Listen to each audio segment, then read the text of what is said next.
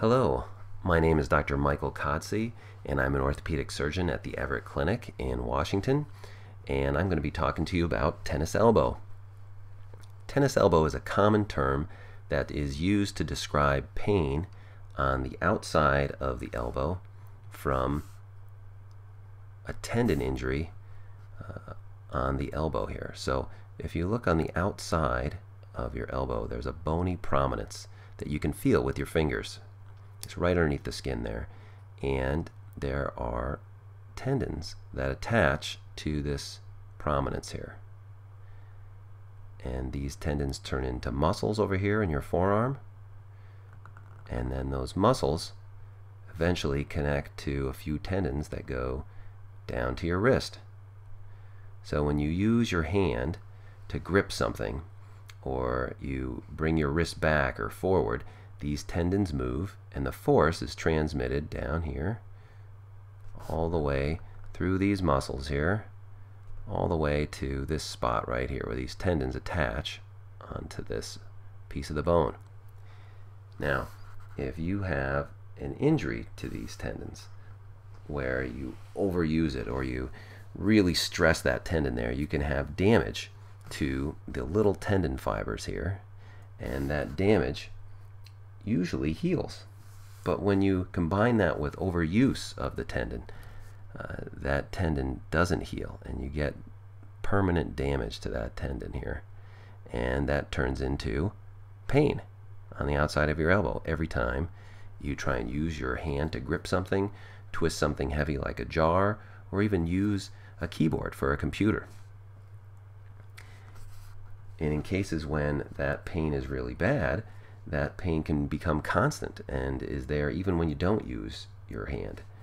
And it can even wake you up at night if it's really severe.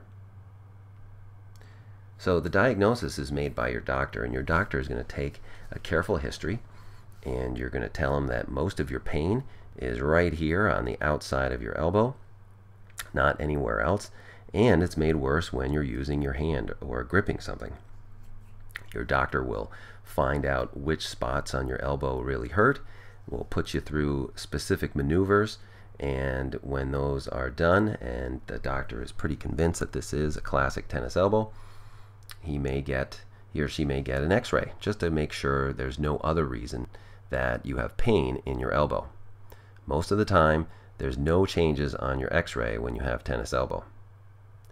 And if your doctor wants to be even more sure that the diagnosis is tennis elbow, he can put some numbing medicine around this tendon here with an injection, and if your pain goes away, then he would be pretty convinced that this is a tennis elbow.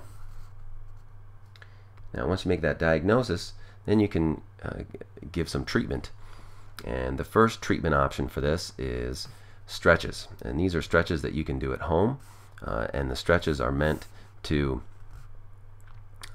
stretch this tendon out, because sometimes the muscles here can become very tight, and if you stretch these muscles out, take some stress off of these muscles, it'll take stress off of the tendon that it's attached to and give it a chance to heal.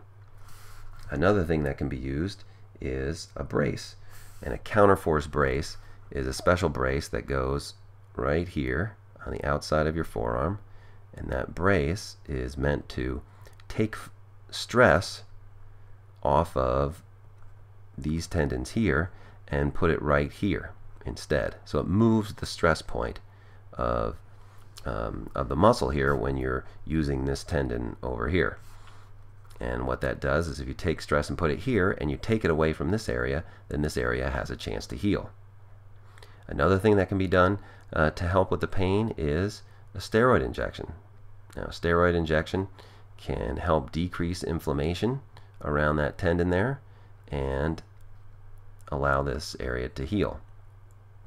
And sometimes patients need formal therapy to teach them the stretches and the strengthening and all the exercises that should be done.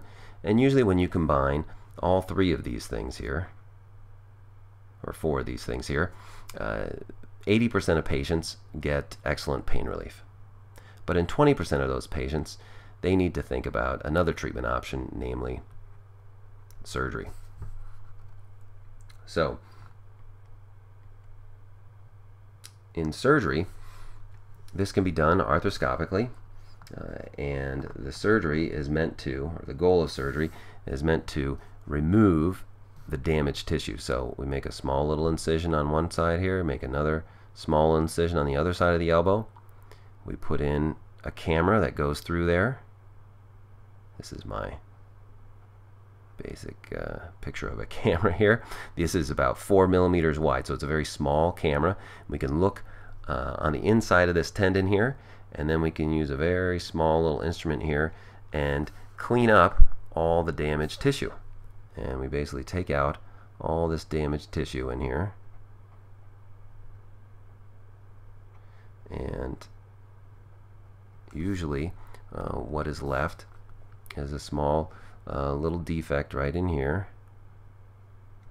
and this area here will fill in with new healed tissue here, and that new tissue will not be painful, and that has an 80% success rate.